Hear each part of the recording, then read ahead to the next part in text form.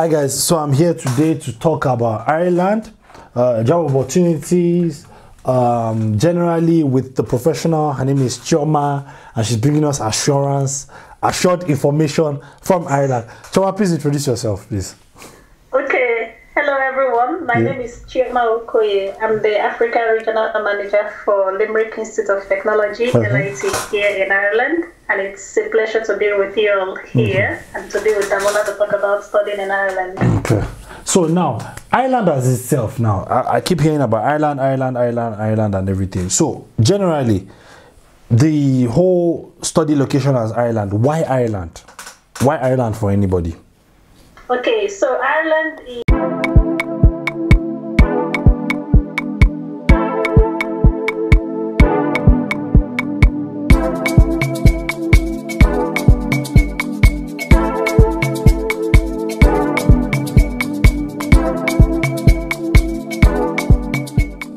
It's a very innovative and agile economy. Okay. And we have a very strong knowledge-based enterprise with over 1,200 multinational corporations.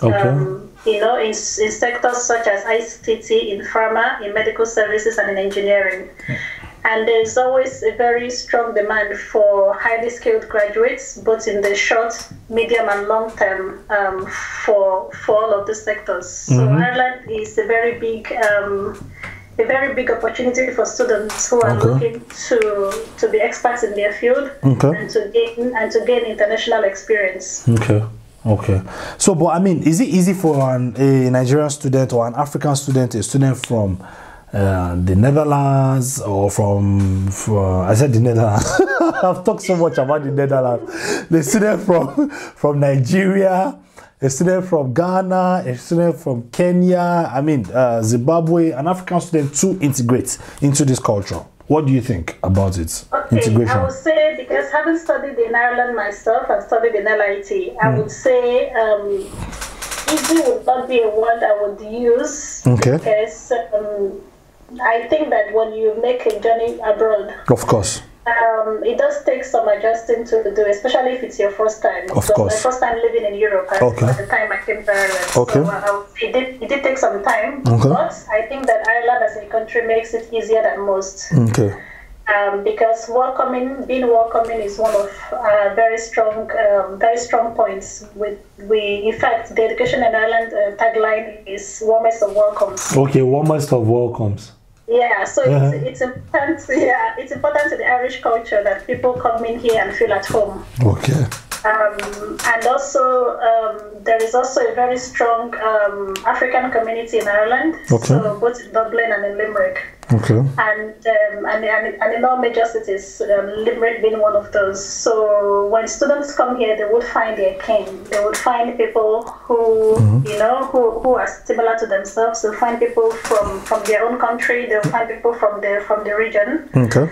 Both in school and outside of it, there are African churches, there are African stores. And in LIT itself, we have a very strong African society, and we have students from all over the continent in this society where they kind of help one another settle in.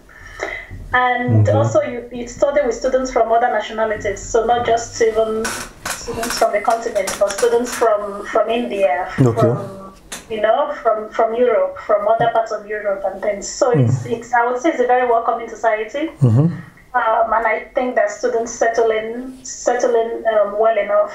I've never had any student who said to me, you know what, I don't want to stay anymore because I'm just too lonely. So it might take a couple of days and a couple of weeks, but students get on with it.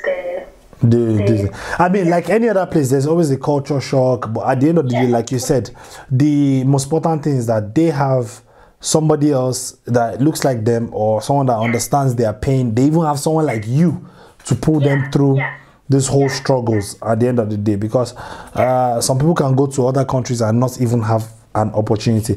But now when it comes to Ireland, basically, what's like the academic requirements to get into Ireland?